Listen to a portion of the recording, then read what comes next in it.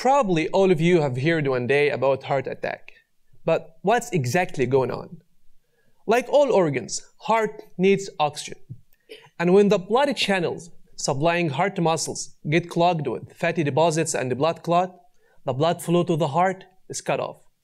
Heart muscles starts to die within a minute. In the worst case scenario, heart attack may cause a sudden death. Right after heart attack, patients should be taken immediately to the hospital, where cardiologists reopen the blocked blood channel, remove the blood clot using a thin tube called the catheter, and insert what's called a metal stent, as shown in the picture on the top right. It sounds great, but we still have a big problem. The process of intervention itself and the implanted stent sometimes trigger platelets. Platelets are circulating cells that when they aggregate, they form the blood clot. Activated platelets send the chemical signals to white blood cells to secrete more chemical substances that may induce a chaotic state of inflammation and activated platelets, in which patients are at a very high risk of developing a blood clot inside the stent, which may end up having another heart attack. Unfortunately, up to 4 out of each 10 patients having a blood clot inside the stent may die. But here's the good news. We tried to manage this problem in our research project. If we treated patients with heart attack with a really novel anti-platelet medication that can kick in within minutes and inhibit platelets and prevent them from being aggregated, would it help? In our study, we divided patients with heart attack into 2 groups. The first one got this new medication that's called cangrelor. The second group got standard medications.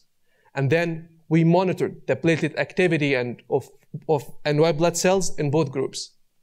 Platelets reacted in an astonishing way, and they were inhibited as early as 10 minutes with this new drug. White blood cells and the inflammation were dramatically decreased with this new medication.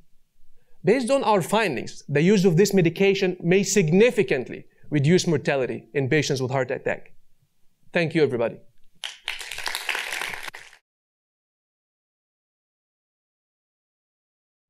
Hello, my name is Michelle, and I just recently joined a lab in pharmaceutical sciences, where one of the things that we study is cardiovascular immunology, or in other words, how is your immune system interacting with your heart and your blood vessels during the development of cardiovascular disease? When I say cardiovascular disease in this case, I specifically mean the buildup of plaque and cholesterol in your arteries, a condition which will ultimately often lead to a heart attack.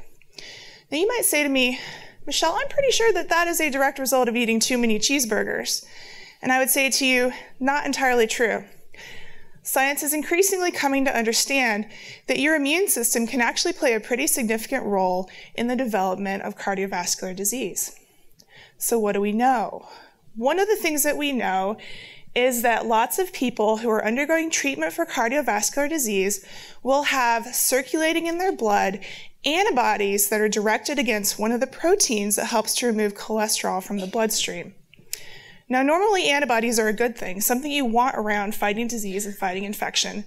But in this case, these are autoantibodies. They're directed against a self-protein. That's called autoimmunity, and that's never a good thing. So while we don't know exactly what these antibodies are doing, we suspect that they may have a couple of different consequences. Number one, they may be altering normal cholesterol trafficking, causing higher than usual levels of cholesterol to be left circulating in your bloodstream. Number two, these antibodies are very pro-inflammatory. So we think that they may be creating a more inflammatory environment in your vasculature. So what are we doing?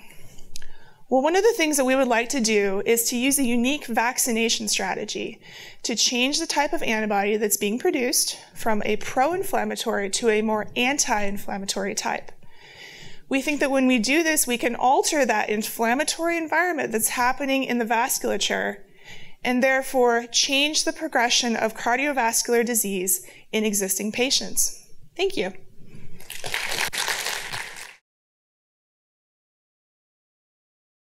Hi. There is a huge power in young people. every day they partner with their peers and teachers to realize their leadership potential. Just last year, such organization as the National 4-H Council has served approximately 6 million youth aged 13 through 19 in their STEM, health, agriculture, and leadership development programs. Undoubtedly, there is a great benefit of these leadership opportunities. However, the environment we create for youth to grow as leaders unfortunately has nothing to do with their views on leadership or their needs in leadership interventions. It's like giving someone a ride without actually asking them where they want to go and how to get there. Yet, research has shown us the importance of designing leadership education not for, but with students. In my postdoctoral research, I aim to elevate the voices of high school students in their leadership development in practice. Well, how have I done this? Through hundreds of hours of interviews and observations, I have engaged youth from rural communities in Kentucky. Importantly, I found that young people see the ability to be a leader in everyone. Being a leader is merely a personal choice. It's a choice that impacts youth themselves, their families, school, and community. Well, you might ask, what's the impact? Number one, leadership is crucial in making rural youth independent in helping others, advancing their careers, and accomplishing personal goals. Number two, it also helps them dedicate themselves to the common good of their families, put their families' interests before their own, and more importantly, serve and care for others. And number three, young leaders are able to make a positive change in their schools and community. My research focused on including youth in the development of youth leadership programs is important, as it shows young people that their voices do matter.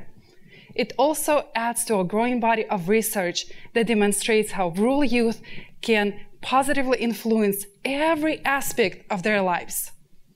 Well, in my postdoctoral study, I'm examining how to empower youth to be the leaders they can be the best by building upon what they already know and what they actually do on a daily basis to improve their character, their families, and community. Thank you.